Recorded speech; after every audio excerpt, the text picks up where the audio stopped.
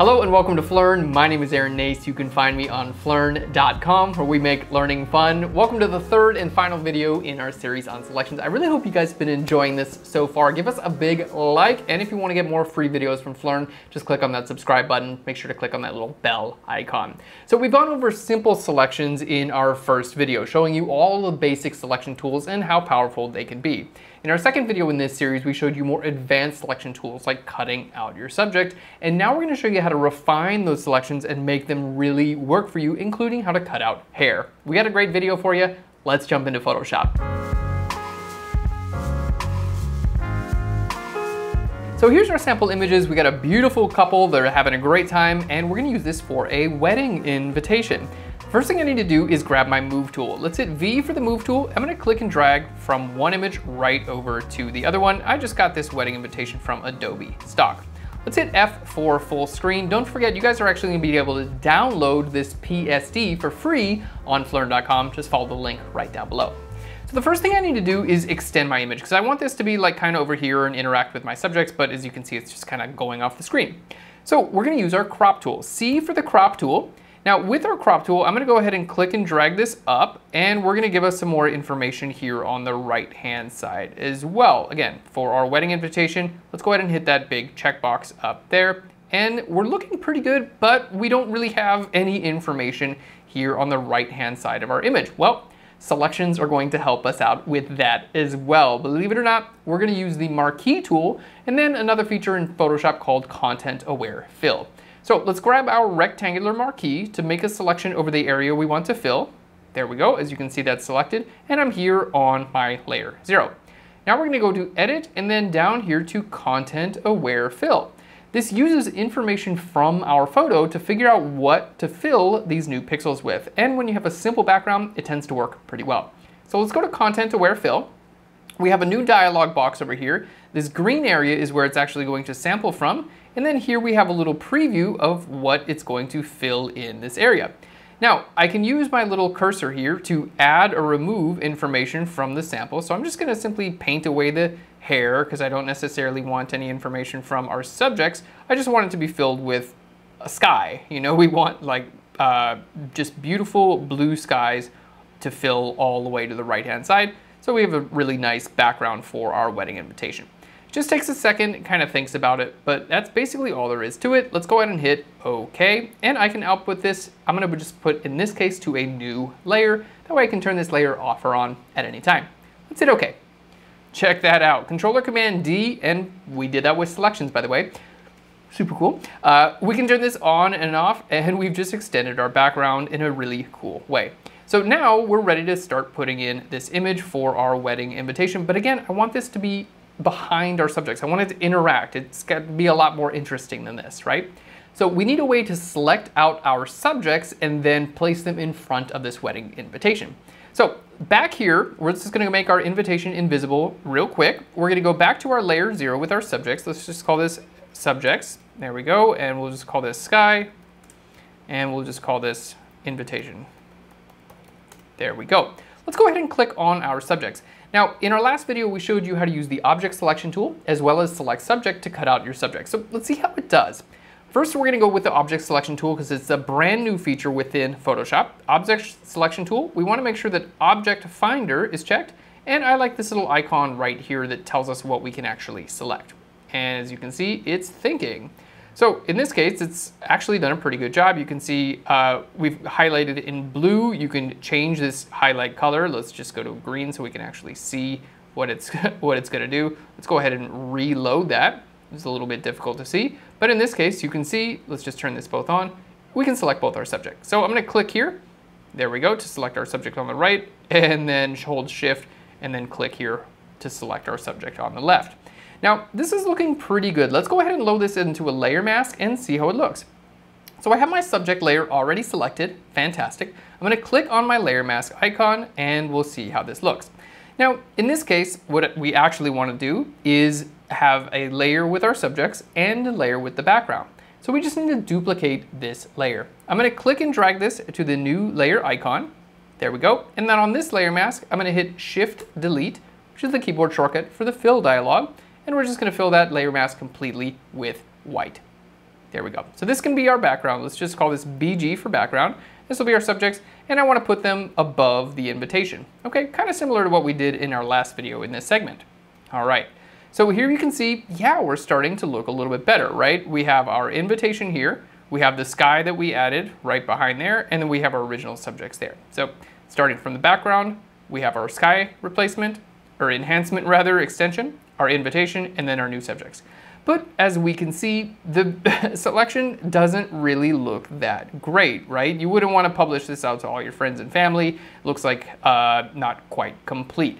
So we need to continue to refine this layer mask, and that's where our Select and Mask tool comes in. So let's go ahead and show you how that works. I'm going to click here right on my layer mask, and then we're going to go to Select, and then down here to Select and Mask. Now, Select and Mask is the go-to tool for working with your selections in Photoshop. If they have a little bit of a jagged edge, if they're too big, if they're too small, you can change all that within Select and Mask. So here are our tools. Up here on the very top left, we have our tools that will add to or remove from our selection. For instance, I can click here and simply add to my selection. It's going to add more. I can hit Control or Command Z to undo that. And then right underneath it, we have our Refine Edge tool. And this is really where things come in handy. This is for refining things like hair. So let's go ahead and zoom in a little bit, Control or Command plus, and I'm just gonna simply click and draw right over this hair. And it knows the difference between the hair and the background. Look at that. Isn't this amazing? I'm simply just painting right over the hair, and it's refining this selection and giving me professional results, like literally just clicking and dragging over there. Okay, we can see it blends perfectly with the image from before. Okay, and we can go, actually that looks fantastic. So our Refine Edge tool in this case is doing really everything we need it to. And there's a lot more examples of how to use this tool because we have things like edge detection built in and even some global refinements, which we're going to show you in just a second. So in this case, I gotta say that looks pretty dang good. Now, you have a couple different ways to view your image. You can see what it looks like on an overlay. And in this case, we can see my selection of our other subjects' hair didn't look that good. So I can just use the Refine Edge and we can see what this is going to look like if I refine the edge of his hair as well. I recommend using a relatively small brush about the size of the object you want to actually refine the edge. But as you can see, the tool works incredibly well getting rid of the background. I will say this tool works better when the backgrounds are more simple in Photoshop, which makes sense, right? The easier image that you throw at this, the better it's going to do. Fantastic. Let's go ahead and put this back on layers, and we are looking great. So I'm going to output this directly to our layer mask, which simply updates the existing layer mask that we have. So let's hit OK, and there we have. Let's just change this to subject, and then we'll just call this cutout. Fantastic. So now this invitation that we have, which I spelled wrong, there we go. This invitation can just slide in directly behind our subjects, and we get something that's really like kind of elevated and didn't take that long to do. So now that we've used Select and Mask to cut out our subjects accurately, let's use the same tool to give our wedding invitation rounded corners. So we're going to go ahead and hold Control or Command and click here on the invitation itself, which is turning it into a selection. Now that it's a selection, let's click on our layer mask icon, which just makes it a layer mask the exact same size of the wedding invitation itself. I want to give it rounded corners, so we're going to introduce some feathering and some smoothing. We're going to do that on the layer mask. So let's click here on the layer mask. As you can see, we've selected around the layer mask for our invitation. We're going to go to Select and then down here to Select and Mask. There we go. Now I have a few different ways of viewing this. Let's go ahead and view this on black so we can see exactly what we're doing. There we go.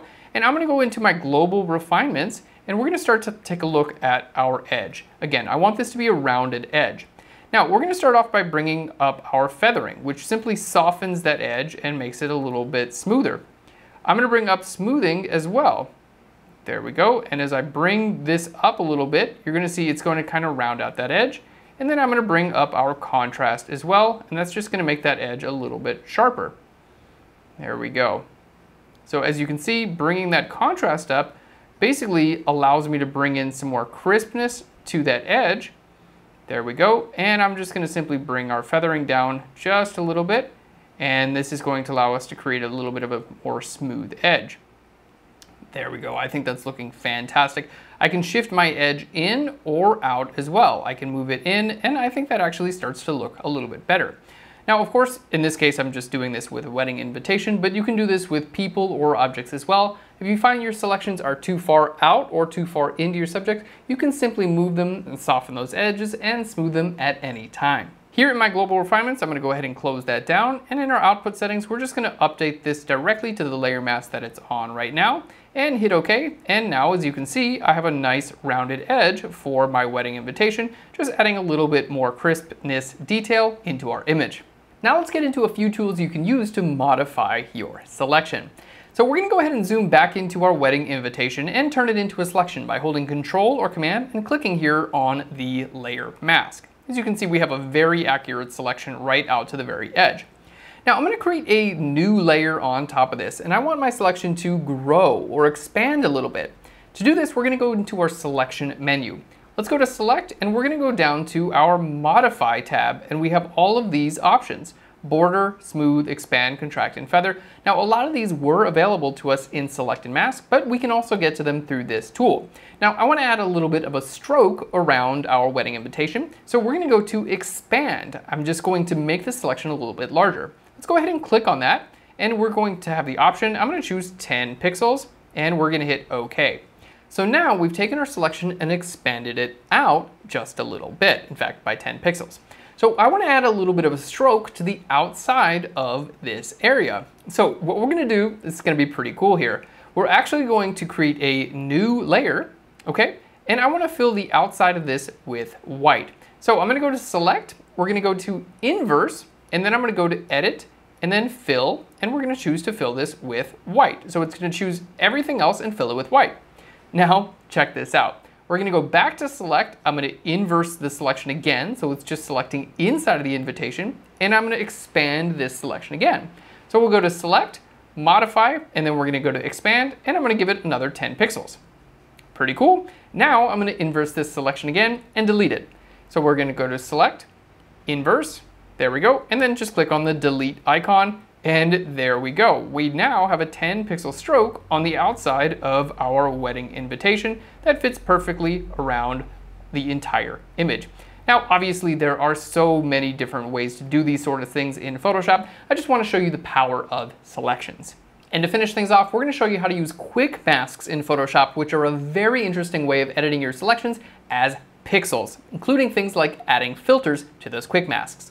So to do this, first we're going to start by making a selection. I'm going to hold Control or Command and click on this invitation to turn this into a selection, as you can see. Now I'm on a new layer, and we're going to go ahead and click on Q for our quick mask. Now a quick mask will turn a selection into editable pixels. For instance, if I were to grab my brush tool and start painting around my image and then hit Q again, look at that. The area that I painted actually now turns into part of my selection. Let's go ahead and hit undo a couple times. We can do more cool things than just paint on your selection. You can actually apply things like blurs. So I'm going to go to Filter, we're going to go to Blur, and I'm going to go to Gaussian Blur. And I'm actually applying a Gaussian blur now. Let's just make this a little bit larger. There we go, something like that's looking pretty good.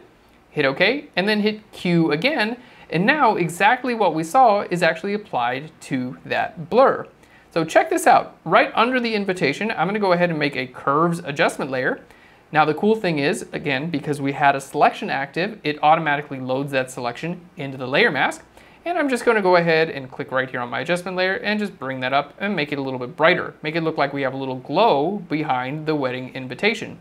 Again, we did this by selecting the actual invitation itself, hitting Q for the quick mask, and then applying a Gaussian blur. Gaussian blur to a selection. How cool is that? And then we just loaded that selection into a curves adjustment layer, and then we have our fantastic result with a little blur behind there. We can go even one step further. I'm going to create a new layer. We're going to hit Q for the quick mask. You can see I'm in quick mask mode. This is in fact highlighted, and we're just going to go ahead and draw something. There we go. So I'm drawing with my quick mask. We'll just call it Charlotte and Daniel. There we go. That's Charlotte and Daniel. I'm gonna hit Q for my quick mask again, and then look at that. What I just drew with my quick mask is now signatures. Okay, I'm gonna go ahead to a solid color fill layer. Let's hit OK. If it's the opposite of what you want, just hit Control or Command I, double click here on my color. We'll just give it that same dark color and move this around and go ahead and zoom out, and there we have it. We just added signatures through quick masks, and let's go ahead and turn our background glow on. How beautiful is that? F for full screen. All of this done with advanced selection and refinements of our selections. Thanks so much for watching this series on selections. If you'd like to see more quick series like this, let me know in a comment down below. We'll make sure to create them for you. Again, click that subscribe button. We'll send you free Photoshop tutorials every single week. Thanks again, and I'll learn you later. Bye everyone.